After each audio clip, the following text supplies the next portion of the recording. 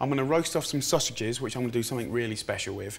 And then I've got some root veg here. I'm just going to drain them. I've cooked those for about 15-20 minutes. In this pan, I want some olive oil, just a swig. And then I want a nice knob of butter. And then I've got some chestnuts. These are vac-packed chestnuts. And as soon as they start to foam, I go in with my winter veg, straight in there. The best thing for this is to use a potato masher and just sort of put your weight on it, scrunch it all up. I've bought some good quality sausages. And what I'm doing is I'm unravelling the sausage. And then when it's unravelled, just squeeze that into the gap where it came. Drizzle it with a little olive oil. I want to get rosemary and sprinkle it all the way over. And then what I'm going to do is I'm going to put the beef on top, squeeze them together, and then all I do is roll it up like a snail. Poke this through the sausage, through like that.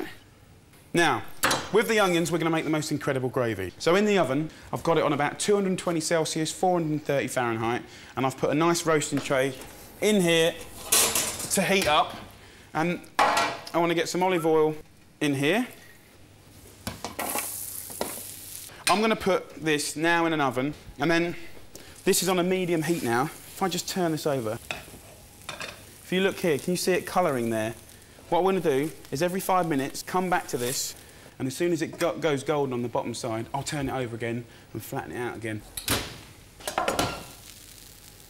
Jamified, caramelised, beautiful onions, sausage and juice on here.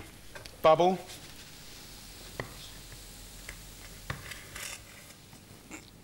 Tray, back on here on full whack. A little dessert spoon of flour, cheap balsamic vinegar, and I want you to put about a quarter of this bottle in there, and then in with some vegetable stock or chicken stock. As soon as this has come to the boil and thickened, we're ready to go. Slice your sausage, get a nice wadge of your lovely Bubble and Squeak.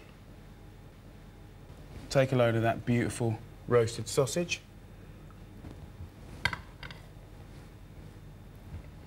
Some of that lovely onion gravy. Happy days.